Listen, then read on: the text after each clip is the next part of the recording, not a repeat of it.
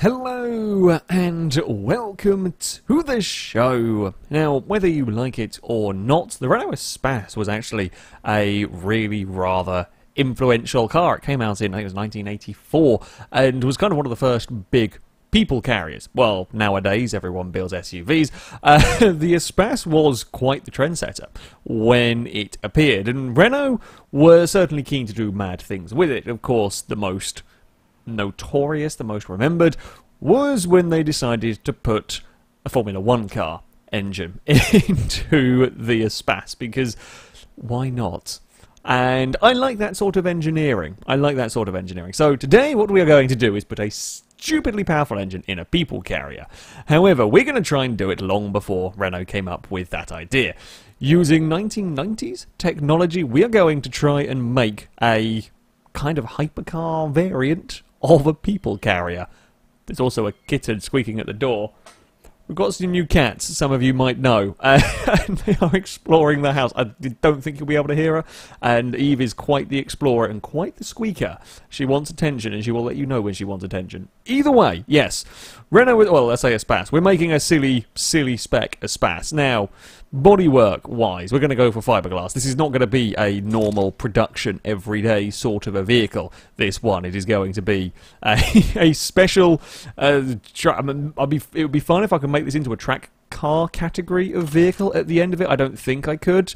We're not. Do we go full on carbon fiber for the chassis? We'll go with steel. I think. Let's go with corrosion resistant steel. Front.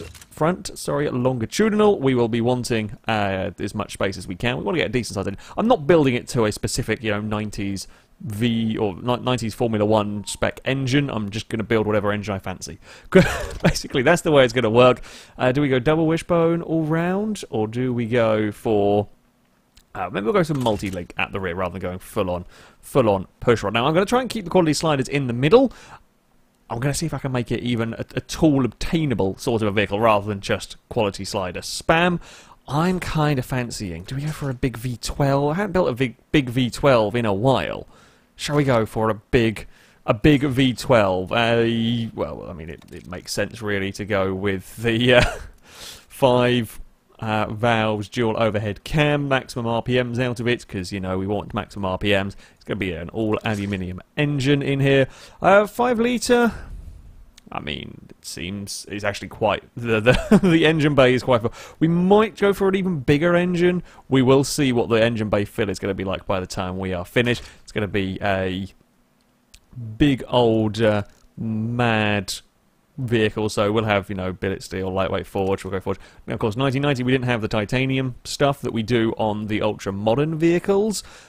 Sure, we've got variable valve timing as well. So yeah, we are a tad more limited on stuff. Yes, 12,000 horsepower.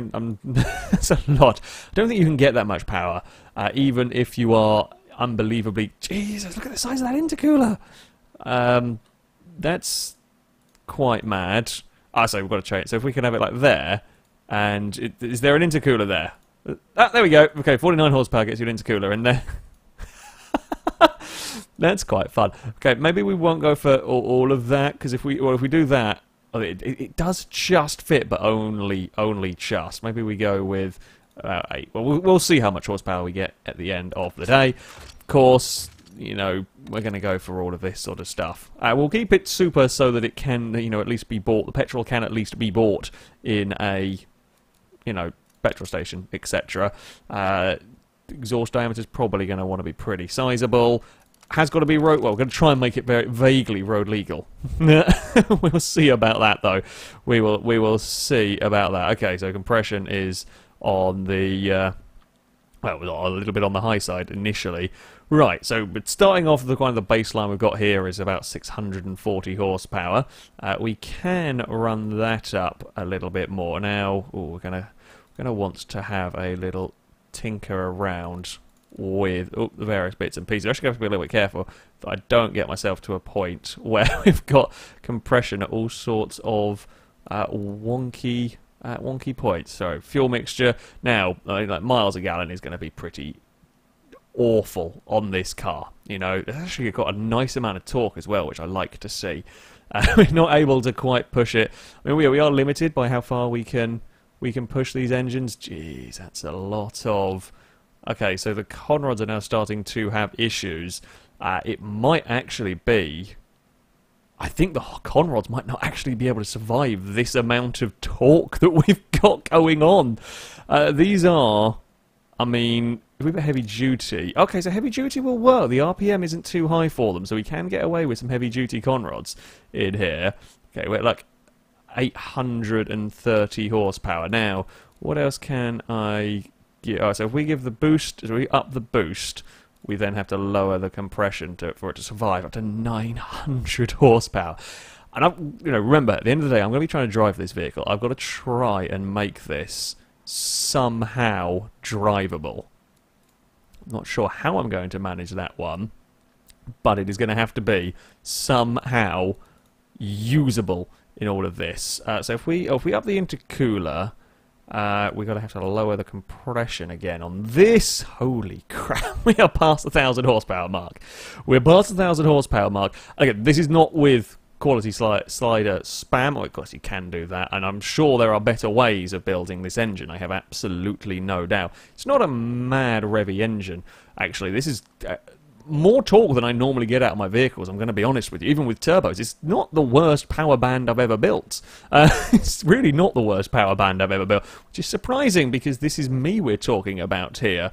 Yeah, 1,061 horsepower up there. I would like to be able to... Probably I'll push it any more on... I guess I could maybe up the sliders a little bit on these. So I'll push it any more in terms of RPM, the conrods have an issue, but because of the torque we've got, we need to have the heavy duty ones, so I think we're going to probably have to sit around there.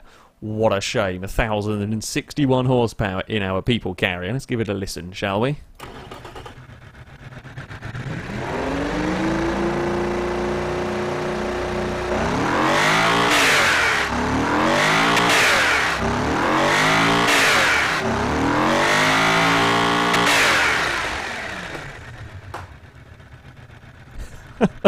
That is not the sort of sound you expect. That is not the sort of sound that you expect out of a people carrier. And I'm okay with that.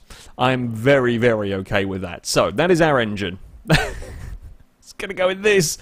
This is going to be 1,000 horsepower. The real tough... I say the real tough here. Can I make this even vaguely drivable? Will it even vaguely work in terms of... I think I might be able to do it. I mean, it's not going to be easy, but I might be able to do it. So it's fairly straightforward bodywork. Shall we go with... We go with a Jeez. I forget how offensively... You know what? Sure. We'll go with a bright, offensive blue vehicle. Why not? Why not indeed? Oh, this might be one. We might have got a vehicle that is going to allow us to use the... I wanted to use these headlights for ages, but not very many body styles work with these. Okay, maybe not quite all that way across, though, because the indicator light goes a bit funky. Yeah, trying to get these lights to work on anything just doesn't happen. Well, I say it doesn't happen. I have seen a few vehicles, but they need to kind of have a very, very narrow front, and, well, this vehicle suits that style perfectly. I mean, we might as well go, so might as well go for... It makes sense to have one of these grills. We'll move this forward so that we have a little grill in the middle of all of that, and then... What can we do further down? I guess we could just have... I don't know if we need... What's it going to look like with... Don't know if we need sort of multiple... I'm not sure I like that at all. Oops. Yeah, I don't ever need like the whole the normal sort of 3 grill setup that I end up applying to a lot of my cars. I know the Kia one will look like down on this lower part at the front. No, definitely not sure on that. Wonder if we go... As ever, when I'm building a car on here, this is something that you can just spend so long faffing about with, just getting it looking how you want it to. Not sure I actually like the lower grill part. I wonder what happens. I'm just pondering, where do the because like where the front bumper on this sits is a little out. I think I actually prefer that. Like the normal front bumper sits at a little bit of a wonky angle, I find. I find on this, I think, for certainly how I've styled it. Okay, I mean, it's certainly not the prettiest of cars. However, we are an eco little people carrier here. We are sensible. Oh, you're going to do the funny thing where it doesn't let me put the... No, okay, we'll come back to that later. We are an eco people carrier. We're going to try and sit 7 and still be, you know, very, very comfortably fast. So, door handles, of course. We need to be able to get all of the people into the car. We will need some form of brake lights. I feel like a nice tower. Oh, they don't have a straight tower, though, which is a bit of a pain. I feel like these sort of things, they kind of work fairly well on the back of this. Maybe it's got some bigger tail lights up there. Can we get... Might work on here. Just seeing the top bit. Can we get... Ah, we have a tail light at the very top. It's maybe a little bit too tilted, but, you know, it'll do. Exhaust. Shall we go for like a quad? Just for a slight giveaway that this might not be a normal vehicle. Shall we go for like a quad exhaust? There's just something fun about having a quad exhaust set up on a car, and we will spawn out a new pair of exhausts, and they can sit there, slightly lower. Just a little smidge higher. No, that's one too many. There's a set. There we go. I think that's right. Maybe we'll get a little grill or something to house them in, if you like, along those sort of lines. Maybe we'll just make that slightly taller. This is just the faintest giveaway that it might not be a normal people carrier. We're okay with little hints that it might not be a normal people carrier. Okay, it's perfectly economical, everybody. They'll see a people carrier. No one will expect to have a about 4 miles a gallon, 1,000 horsepower engine in all of that, will they? No one shall expect it, and that's the best thing of all. Do we go for a wing on the back? Bigger question is, do we want it to be drivable? If the answer is yes, we're probably going to want a wing of some sort of description. It's not actually quite the sort of wing I wanted. Does the game have the sort of wing that I want? That is so I'm looking for maybe an air... No, that's not the sort of air dam that I want. That's definitely not it. I was looking for one that kind of sits... That's definitely not it. Sits... No, I don't remember that one there. It looks like... no, it's not going to work either. One that kind of just sort of sits snugly... Like, so those bits there come down to the side of the vehicle. I don't think we're going to get what I'm looking for here. Maybe we'll just leave it with a little low-level wing. It looks a tad silly, but I'm going to want some downforce. That's the thing. At the end of the day, I'm going to want some sort of downforce along the way. There's plenty of space on the side here for some indicator, and all of these lights will work when it comes to importing the car into Beam, which is cool. What wheels shall we go for? Shall I go for something different today rather than the usual? Probably I don't like many of them particularly. Should we go for some sort of lowrider style wheels? Or we go for... They look like... that wheel looks like it could be a disc on a robot in Robot Wars. I think I'll just go with those because I know I like them. And have we got everything? We haven't got an aerial, of course. We've got to have an aerial of some description on the car. Oh, wing mirrors as well. Wing mirrors, wing mirrors, wing mirrors. And we will go with... Sure, those look like they'll do the trick. Such a lot of vehicle. I don't even know. Would you want the wing mirror? You probably want the wing mirrors back there, I guess. Because we see it sitting further back there. I don't know. I'm not sure about them. But okay, that's it's visually a fairly straightforward. It's a people carrier. We are going to absolutely. If I wanted to be drivable, I learnt from my K car that all-wheel drive is a good idea. We don't have options for sequentials and whatnot, so it is going to be a 5-speed manual. It reckons the top speed. It reckons it is capable of 215 miles an hour. I'd probably have put it as the fastest car in the world at that point. what was... I mean, the XJ220 was 92, 93 that came around, and did... Yeah, because it was the early 90s, or the late 80s, early 90s, it was the 959, and the F40 were buying, and the F40 did 201, wasn't it? And then the XJ220 did about 210 in the early 90s, take it away, and then there was the EB110, and then the McLaren F1 came on, but this would probably predate the XJ by just a fraction, so... Perfect. We're incidentally building the fastest car in the world, without meaning to, out of a people carrier, potentially. Right, so we're going to need semi-slick tyres, and we are going to need astronomical tyres on this. There's no real question, and it has got the wheel arch space to fit those. I'm still not sure who's buying this car. I'm fine with it. Like I'm fine with it. Collectors, people would buy the fastest car in the world. This wouldn't be looking like a normal one, and it would be a hell of a showpiece for any manufacturer. I'm going to want these to be massive as well, because you know it's going to be silly quick. You're going to want some serious braking performance right here, and please even that out.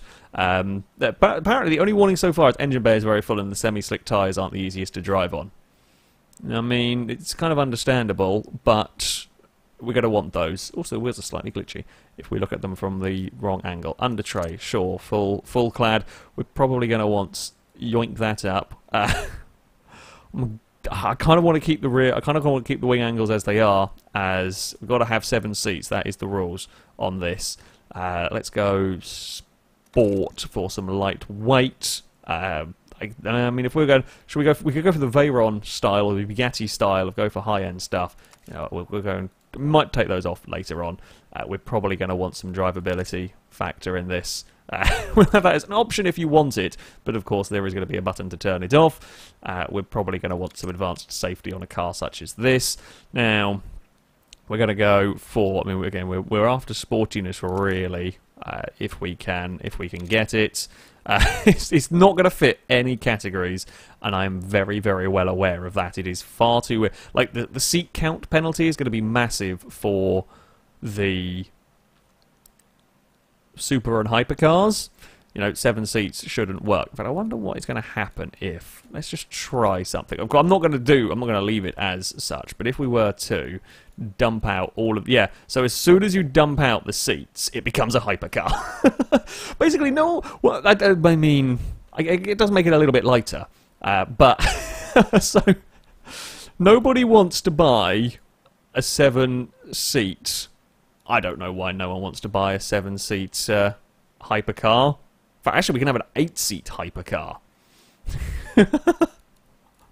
Okay, we're gonna ignore this because this stuff here is kind of not as important as the rest of it. So, 1,061 horsepower from a 6-litre twin turbocharged V12. It is not exactly light at 1,800 kilos, but it's not as heavy as it could be. It's not as heavy as it could be. Now, if we go into the detailed stats, we can fiddle around with the suspension a little bit. It's not that, it was test track, that's what we wanted. We can fiddle around with the suspension a little bit if we want for handling, setup and so on. But 213 miles an hour, it reckons, is capable in our people carrier. 0 to 60 is going to take about 3.9 seconds. That is an awful, awful lot of speed in the car. So I am pretty happy. I am pretty happy with that. Yeah, the question is, do we... I mean, the sportiness is always going to take a toll, being this body style. This body style is very tall, which isn't great for sportiness. Kind of part of what I'm building here. It reckons about $34,000 to build. It's not going to be a cheap vehicle to make, but this is more of a showpiece, without being, you know, a $10 million showpiece. I mean, the real question... It can only tow 700 kilos, but the real question, the important question is, will it be drivable, and can it actually do the 213 mile an hour figure?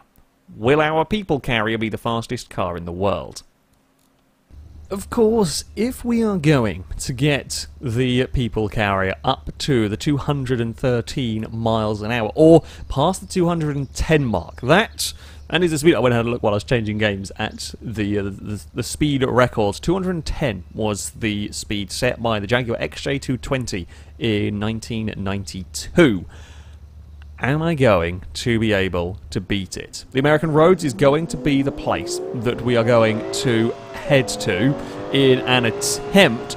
The stability of this van as it starts getting up to the high speeds is my concern. It is already way more controllable than the K car as we hit 150 miles an hour in our people carrier as we change into fifth gear up to 160 miles an hour. I've turned off the traction control and the ABS and so on, because I was the traction control, sorry, because I was curious to see what the van was going to be like to drive. We're up to 180, 190 miles an hour. We are about to go faster than the Porsche 959 in a people carrier. It can hold 7.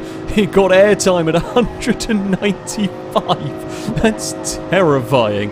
Come on, great people carrier. You can do this. You can crack the 200 mile an hour mark. Oh, that's a lot of airtime. That's some trees. That's a dead people carrier. Oh dear.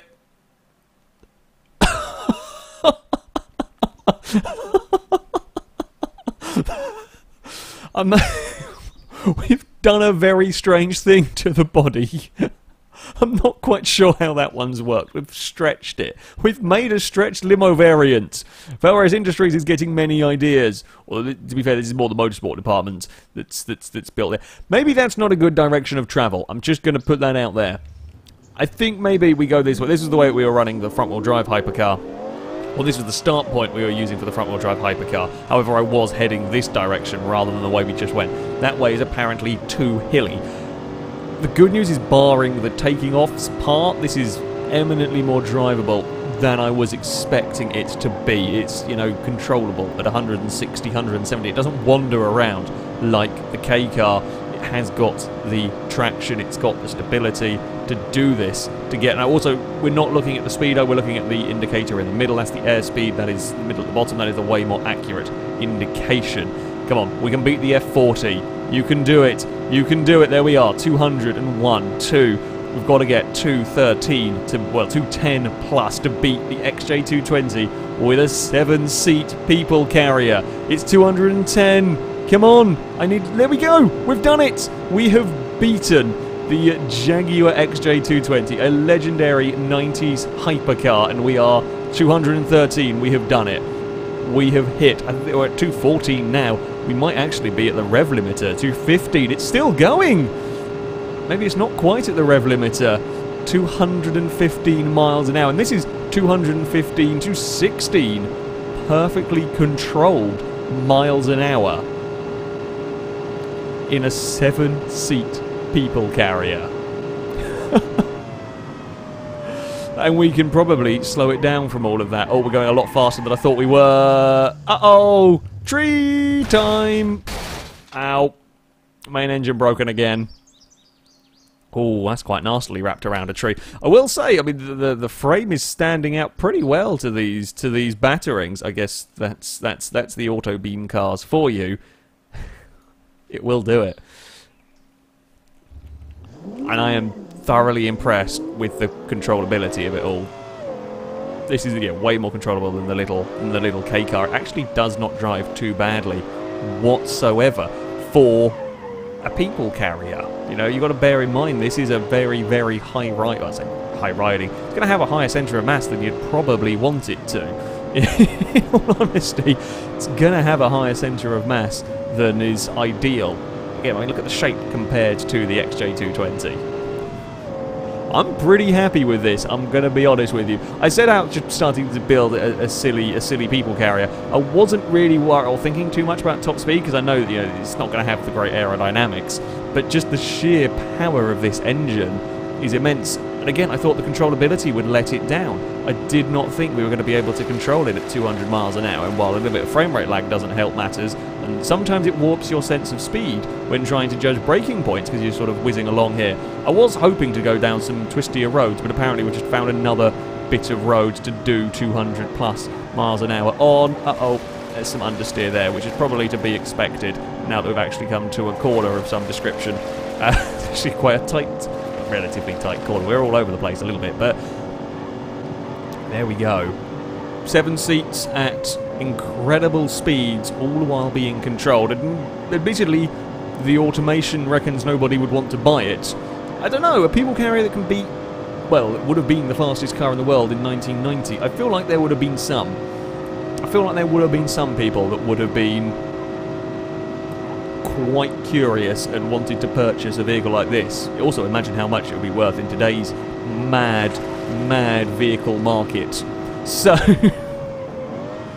there we go. That is a bonkers contraption. It does bounce around a little bit under braking. Oh, we've also overheated the front brakes, as you couldn't probably imagine. Near 2 tons of people carrier travelling at 200 miles an hour. That's a lot of braking it needs to do. Oh, I like it very much. I like it very much. So, there we go. An absolutely mad contraption. This time around, though, an eminently drivable mad contraption, and one that hits targets I didn't even know I had going into this video. So that makes me happy. That is going to be it for this video, though. Thank you very much for watching, and until next time, goodbye.